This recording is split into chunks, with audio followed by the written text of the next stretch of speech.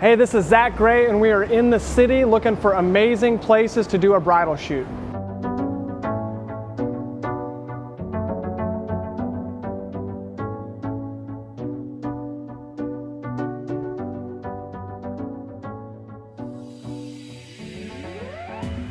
So we're in the city, we're photographing a bridal session, and we're looking for some really cool places to get some incredible shots using off-camera flash. And one of the things I love about off-camera flash is we can just find and look for backgrounds that we find interesting, and maybe they have some interesting light on them, but they don't necessarily have to have great light on our subject because we brought the light with us.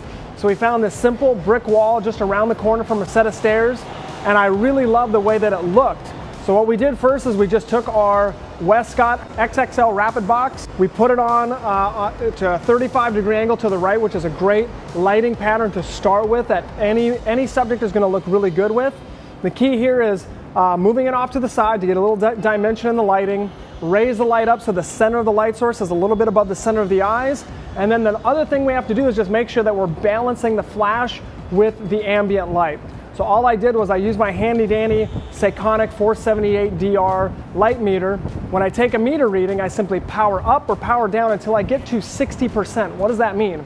Well, the meter actually tells you the percentage or the difference between the amount of light coming out of the flash and the amount of light that's already there. When that says 60%, I've got 60% flash, 40% ambient, or my flash is one stop brighter than my ambient light. When I do that, I get this beautiful flash with this nice fill light from the ambient, and it looks amazing. Then if I want to, I can just adjust my shutter speed to adjust for the ratio preference. So that's what we did for the very first setup. Got it to 60%. The lighting came out to, and I can read it right off the back of my camera here, f10 at ISO 100.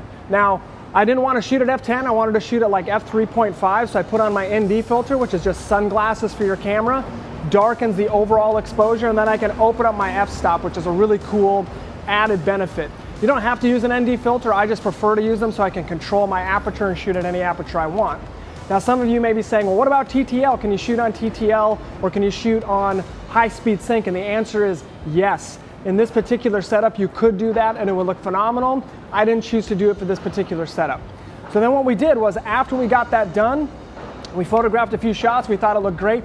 Then we moved on to the second lighting setup.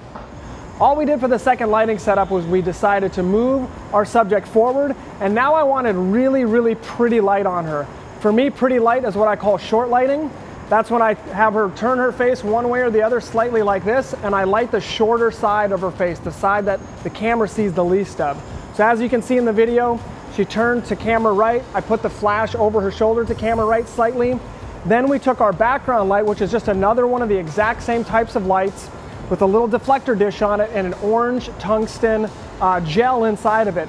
And we just shot that at the background. We turned it up and down until it looked cool in the photograph. Same settings as we had before, but now we have this beautiful texture of orange light painted on the wall, and it just adds a little more depth and dimension to the photograph. That's how we did the second setup. Now the power of that, you can get real specific if you want to.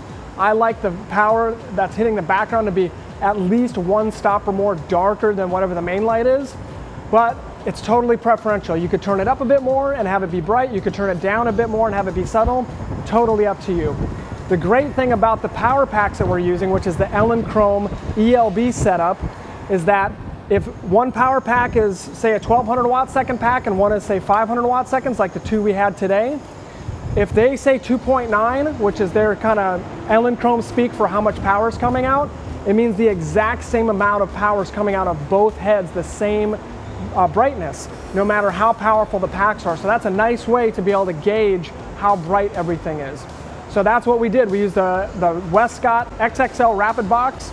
We feathered it off slightly to make the light really soft. All that means is instead of pointing the light straight at our subject, we just tilted a little bit more this way so the edge of the light would catch them, and it looked fantastic.